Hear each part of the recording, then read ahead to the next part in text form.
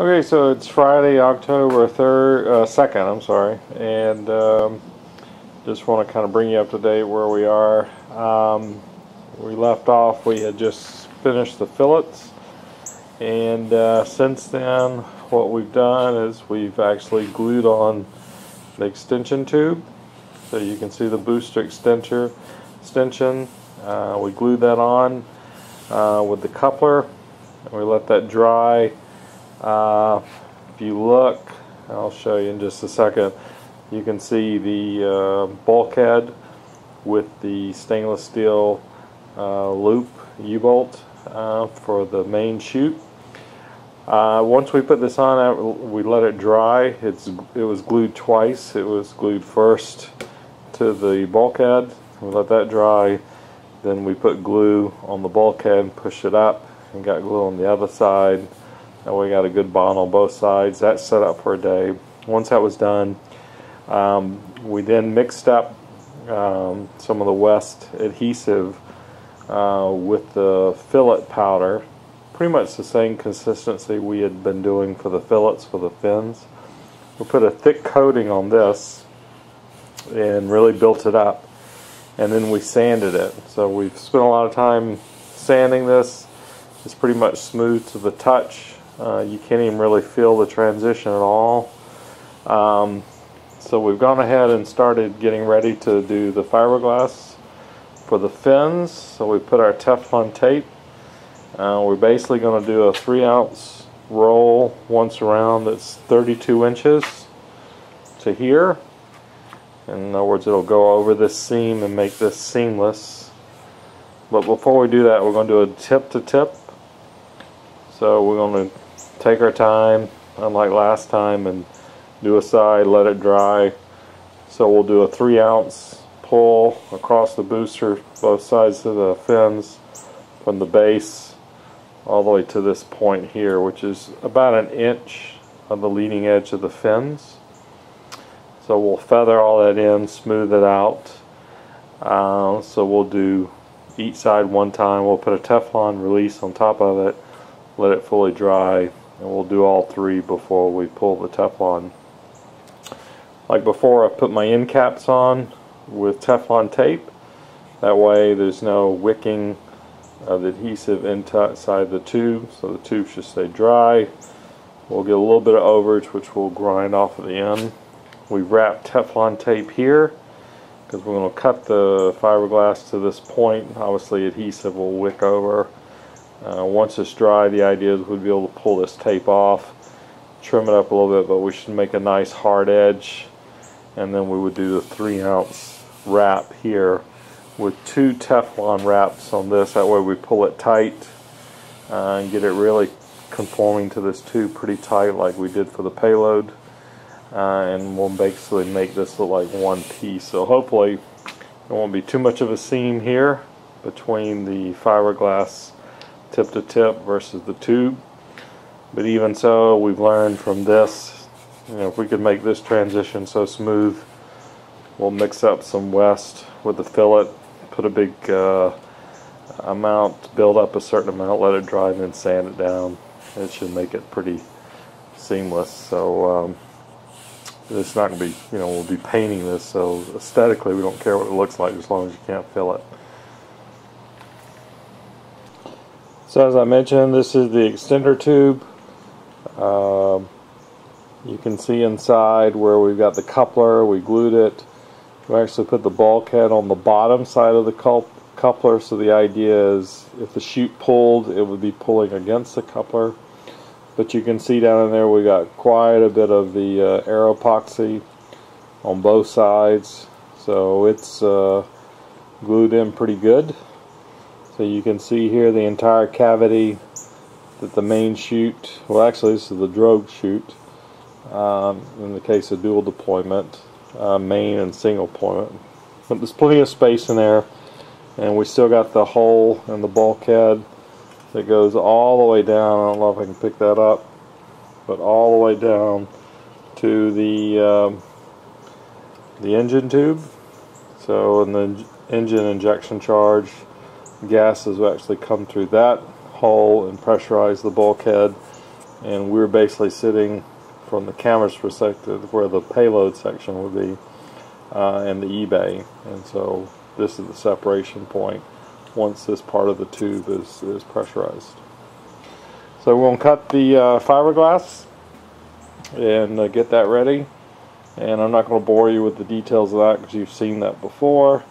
So we'll just do some quick update shots to show you where we are with the fiberglass, and with any luck this weekend we'll have the booster completely finished relative to the 3-ounce fiberglass. Okay, so we've cut the Teflon and the 3-ounce mesh for 3 sections for tip to tip, and you can see I've actually trimmed up the number 1 section with roughly about a 1/2 inch excess to go on this point. Something we've doing for the first time. These are the holes that are drilled and tapped with the insert, 2 locations where the rail guides go. So I read or saw on YouTube where people had cut around these and complained that it created a lot of problems. One writer suggests that he fills it up with Vaseline, which I did, and then as an added bonus I put some Teflon tape in there. So if everything works well, we're going to just basically go over with a continuous mesh and adhesive, let it dry, and then we'll actually cut through this. And with any luck, that plug should just come out. It should be resistant to any adhesive getting down in there. So hopefully that works. I went ahead and did this one. Not that we'll be covering this with fiberglass today, but later on when we do the rest of the tube, it's already plugged and taken care of. So not going to bore you with the details of doing this, watching me do this, so I'll just give you periodic updates as I finish different sections. So next video I should be done with section 1.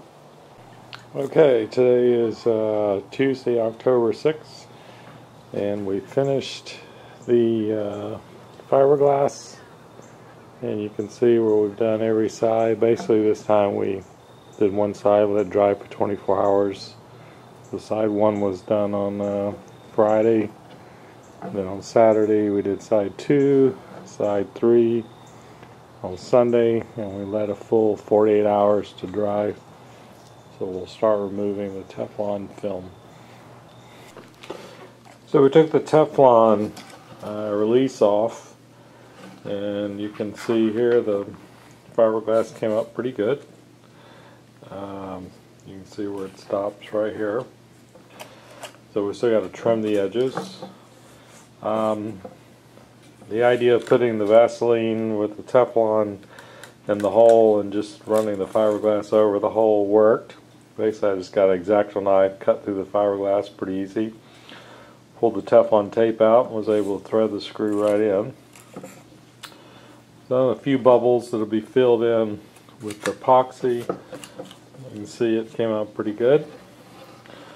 So we'll clean up these edges with the grinder, and then we'll be getting ready to run the 3-ounce around the rest of the tube, one continuous sheet, which will then blend right over to over this section of the tube here, extension. You can't even fill it, so after all the sanding and filling, it's pretty smooth. So this will cover it really nicely.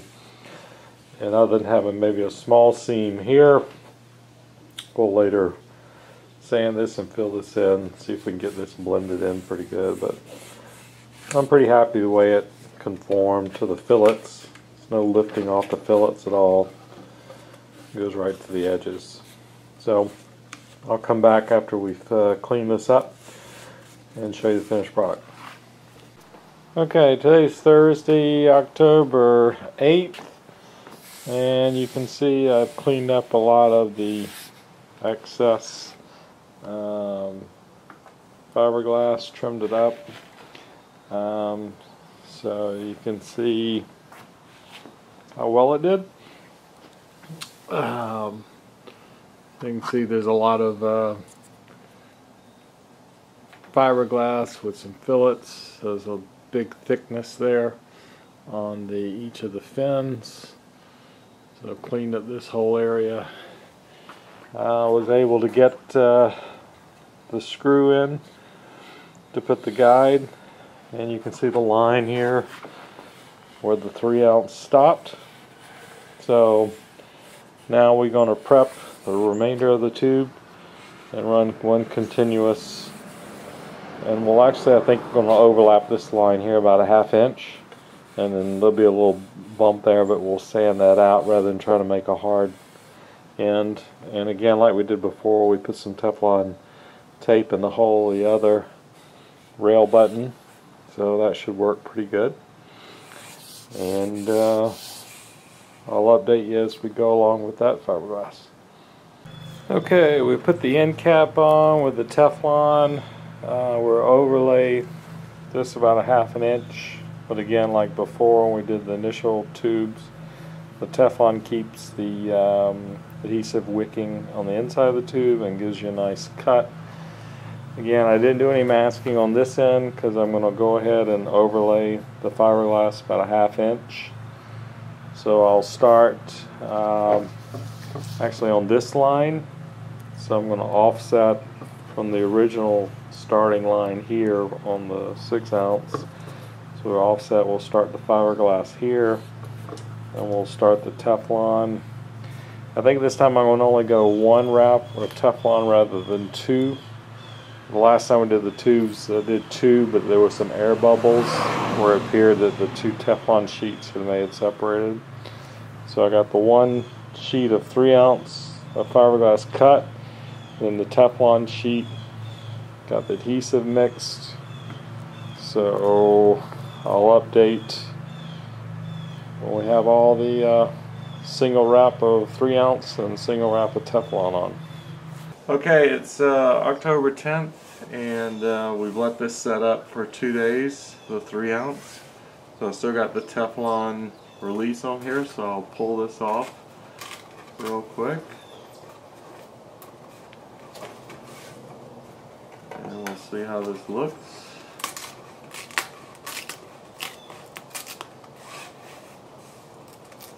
Buddies. Okay, just had to show that. So cute. Alright.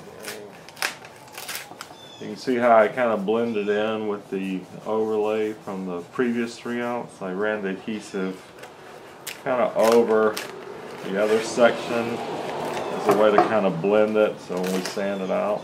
So here I'm pulling it away. You can see where the excess Teflon, the adhesive wicked up through the Teflon. Pull it back and you see the excess adhesive falling off. If everything works right, we should have a nice smooth finish underneath.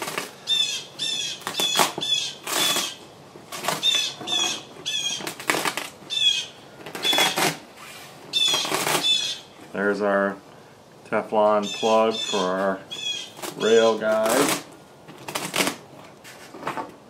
I cannot feel any difference between where the 2 tubes were bonded together, so that worked out really nice. You got a light bubble there. Have to fill that in. No big worries. So far it looks pretty good.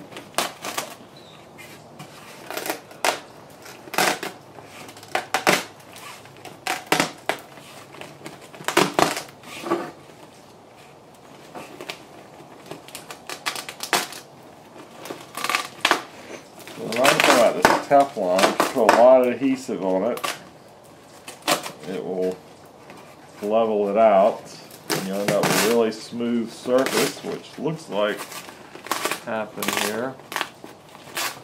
Have a little bit of a ridge here. You can kind of see where the adhesive is a little thick here, but no bubbles. That can be sanded down.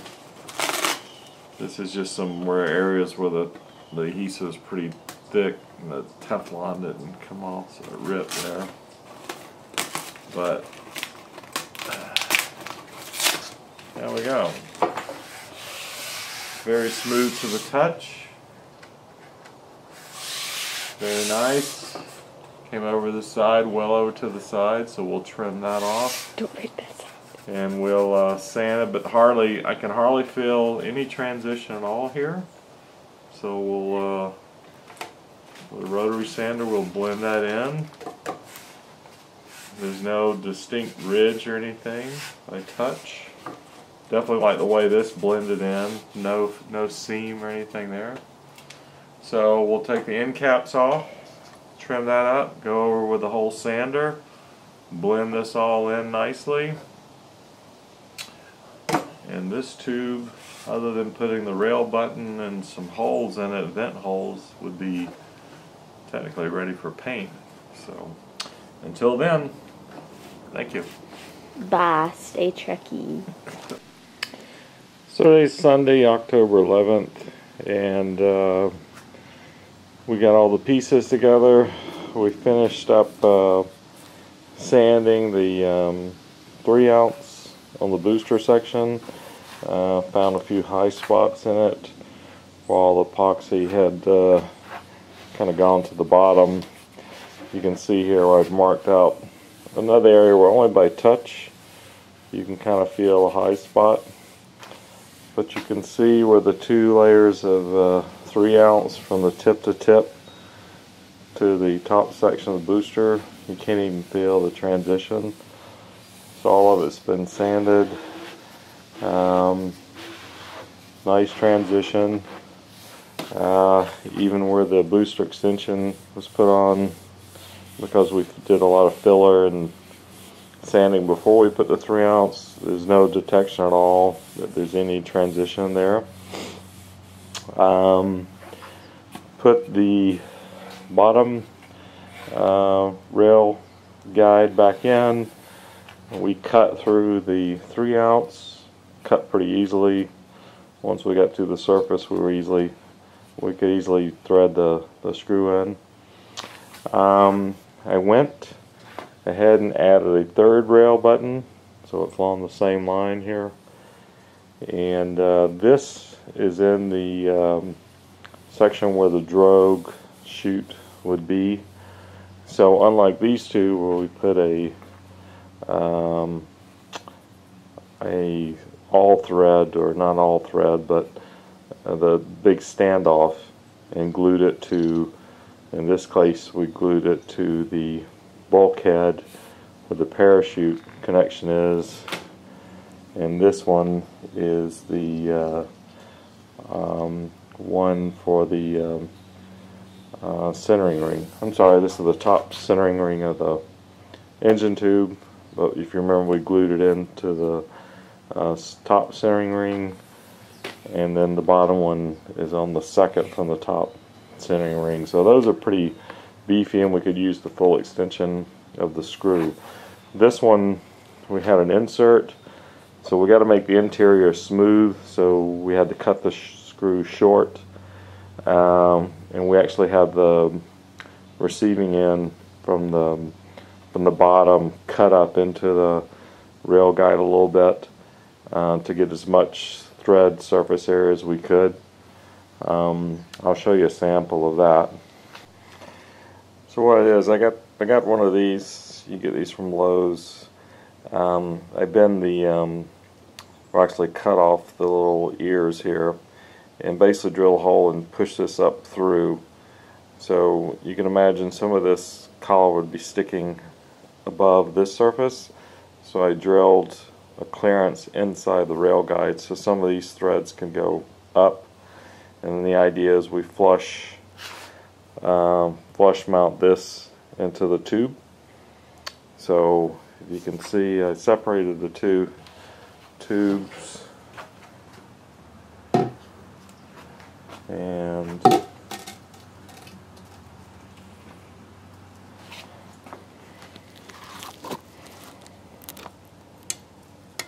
so you can see how it's flush mounted here with epoxy. So it shouldn't hang up on the chute at all. Again, down there you can see the retention and the bulkhead for the parachute. So the screw was cut short, so it will not penetrate through that point. but that's how we're securing the rail guide. You can see it's on there, and I don't know if you can see in the video, but the screw tip end comes right at the end. So putting it back together, you can see it makes the 3 rail guides on, so we get a lot of coverage on the rail all the way up to the payload section. So, you know, a good 2/3 of the rocket will be attached to the rail, and of course we'll have attachment all the way down to the bottom, so should be no problem meeting the minimum speed for release on the rail. So technically this, other than some more sanding and getting rid of some high spots, smoothing it out, technically this is ready for paint. We went ahead and when we sanded this, we connected the payload section as well as the eBay, and we sanded all this together, and we got pretty much where it's smooth all the way across. We did a little bit of filler on the payload section. I had some gaps. We got a little more filler there, but the transition between these is pretty smooth. We could sand this out a little more. Got a few places here to fill in before we start painting. But we lined everything up after sanding, put the screws in, everything lines up. So it's pretty straight, you can see. And so the last thing I'm going to do is, you can see down here where the JB weld is and where some of the overrun of some of the doing the tip to tip, we've gone in and grind a lot of this out. So what I'm going to do is put a fillet, same thing with the powder, the filler powder, and just let that float and put a nice even level hard coating in there to finish that up. So you can see from this side how the fillets, you can see actually where the wood's in the middle, you can see how much material we got on both sides. So there's a lot, nice radius on all the fins. So a lot of material holding the fins together. So pretty sturdy. So other than doing this down here, we have a few vent holes to put in the rocket to keep the pressure the same. So the same, we got some vent holes we need to put in the 2 sections that carry the parachutes. Mainly in this section here, because this is the pressure fit. When the rocket is going at very fast speeds, high altitude, and a short duration of time, you can actually get a positive pressure in here, which can cause premature separation here. So we'll put a vent hole here to try to keep the outside and inside atmospheric pressure the same. These are not as much as a concern because they're bolted together, but we'll still put some vent holes here.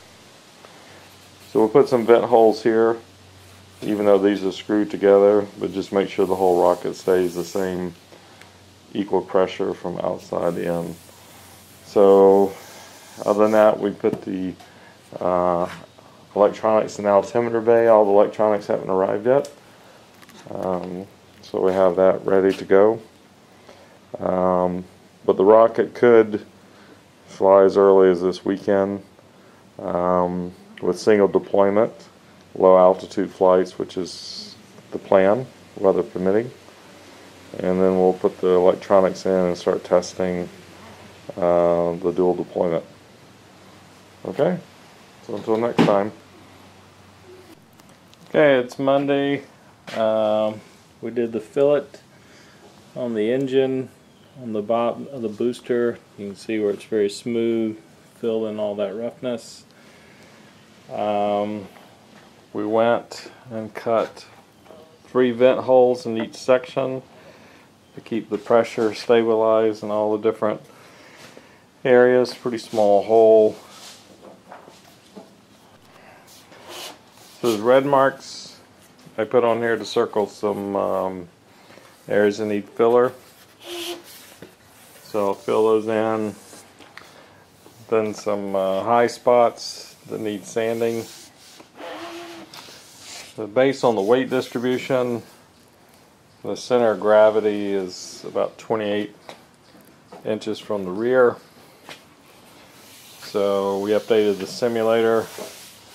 So structurally, the rocket is done, other than finishing it and getting it ready for paint.